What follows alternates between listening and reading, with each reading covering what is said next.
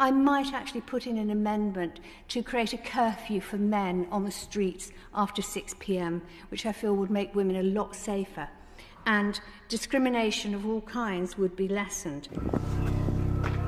Hey madam, do you want to just step outside for me a minute? Can you come outside?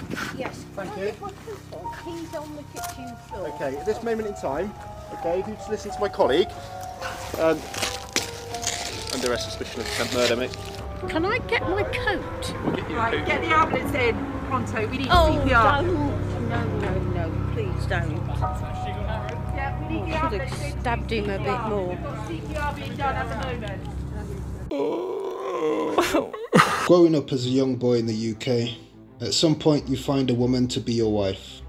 You settle down, you have kids, you live that normal happy life which has forever been the natural evolvement of boys to men. It's what makes me able to speak to you today about this topic that is more in season than the weather. And this topic is what to expect when finding a partner in the UK.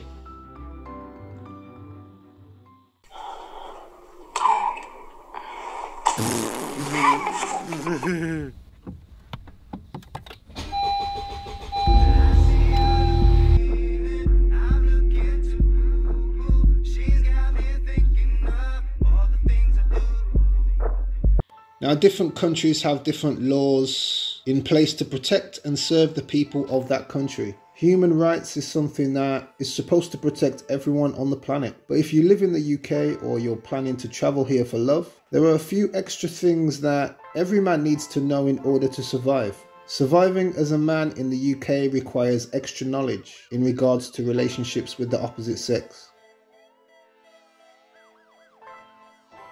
Because you met her at college in 2012. You were both 16. This was your first relationship. What was she like? How did that relationship begin? It was fine. It was good, and it seemed normal, and everything was going very well. And then it all started to go a little bit. Well, there were sort of signs, weren't they? Warning signs early on. She liked game playing with you. You'd go on holiday and she'd disappear for long periods of time. And did you say she is an intelligent woman, but she used that against you? Yeah, she was academically very bright. She got a lot of A's, went to university, obviously, and I wasn't of that type. For the first time in history, there is now a wide-ranging legal definition of domestic abuse in the UK which goes beyond physical violence, including emotional, coercive or controlling behaviour, and economic abuse. Controlling or coercive behaviour which happens post-separation will also be counted as abuse. Domestic abuse is horrible. Any normal person knows that. You don't need me to say this. We all agree.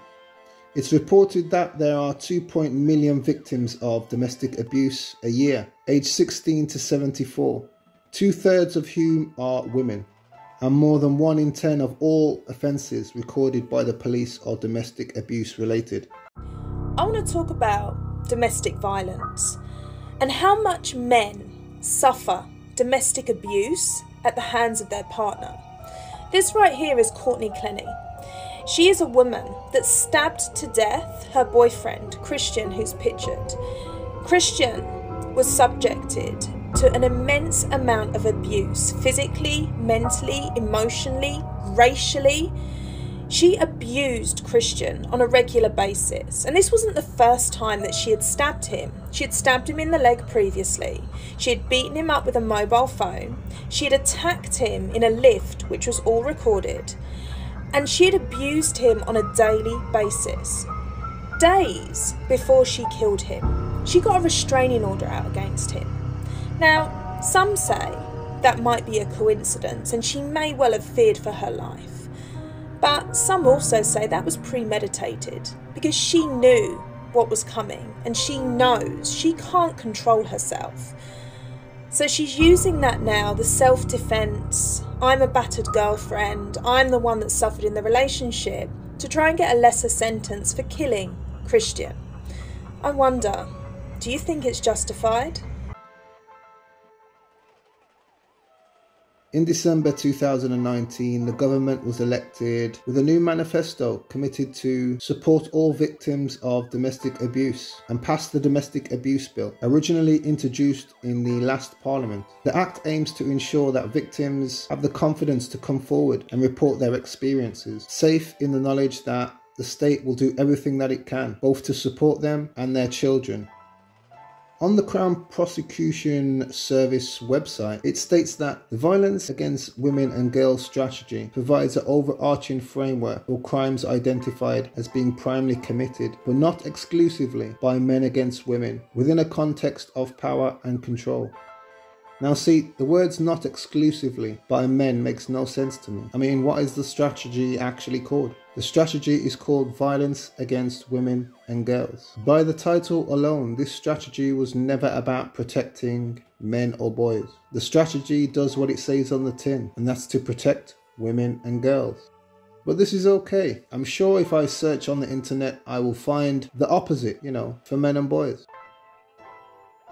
You can do the search for yourself and you see the same thing that I saw. Now look, domestic abuse is wrong and should be stopped. But in a relationship, there is more than one person. So what happens when you have laws that protect one person and not the other? It's like asking me what happens if I jump off the 14th floor onto a pointed steel fence. So 2016 really. You move in together, and this is where the physical abuse starts. And I mean, this started off where she'd be hitting you over the head with bottles and and knives were used also. In what way? How did she? Well, it started off, I was lying in the bed and she would wait till I was asleep and just hit me on the head with a bottle. I managed to get rid of the bottle without her knowing. And then she moved on to a hammer.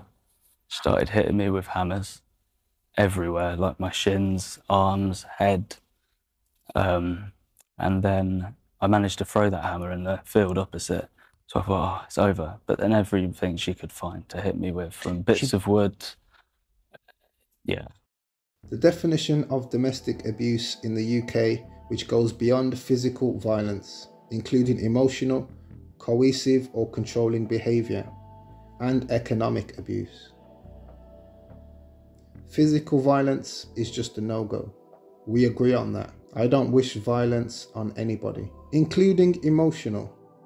Who are more emotional, men or women? Correct. Next question. Is there not a danger here that anything a man does can be classed as emotional abuse? I mean, as a man, we've all been in a situation where we have a fallout with a woman to which you said nothing untrue. But she said it's not what you said, it's the way you said it. I thought so. We've all had it. Maybe women want men to speak like them, but we can't do that. We are different. Men and women are different and always will be. He's an aggressive bully and nasty, and I've had enough. And when he said you wouldn't do it, I did it twice more. When finding a partner in the UK as a man, you must remember, you have no rights in the relationship. When things go wrong, you have no support system in place. You're on your own. You can now actually be put on the ex-offenders record for, wait for it, emotional abuse, to whatever context that is. Oh yeah, I know. You tell her that she's putting on a bit too much weight and she gets emotional about it. Now you're going on the ex-offenders record. Good luck with that.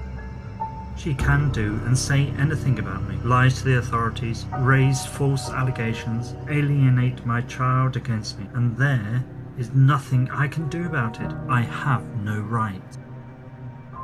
The authorities were on her side, despite there being no evidence. It was assumed that I was guilty of abusing her.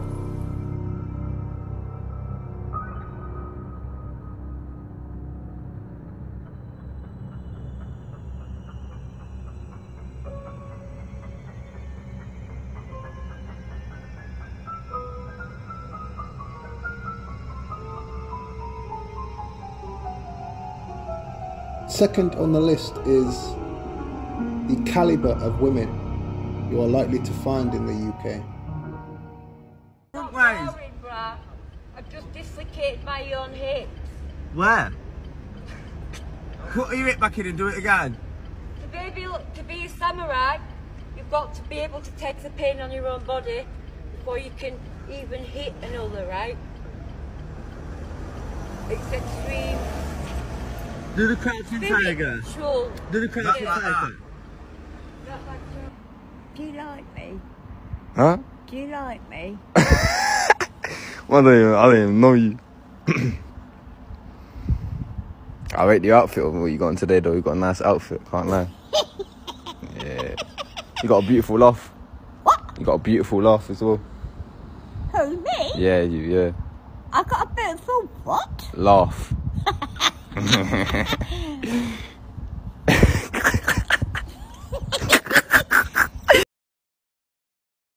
Selecting a partner is where many people mess up. I've done it, we've all done it. There's two types of men in the UK. Men that go for looks and men that settle for whatever they can get.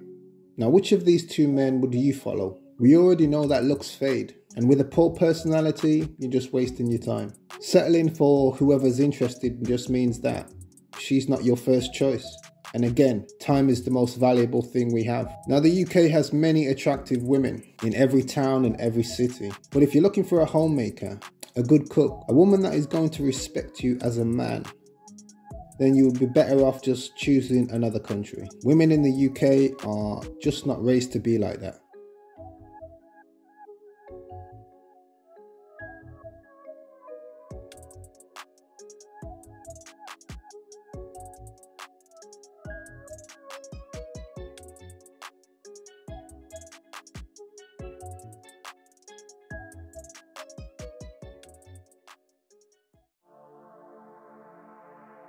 Out of all the things going on in our lives, the only things that make or break us are other people.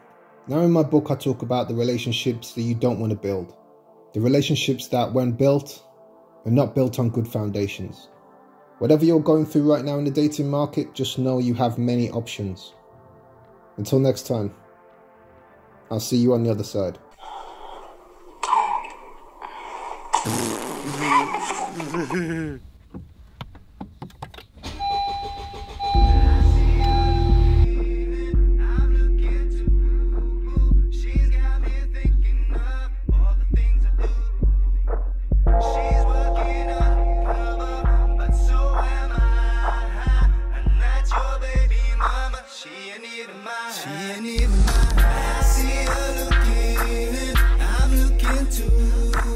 She's got me thinking of all the things I do, all the things I do.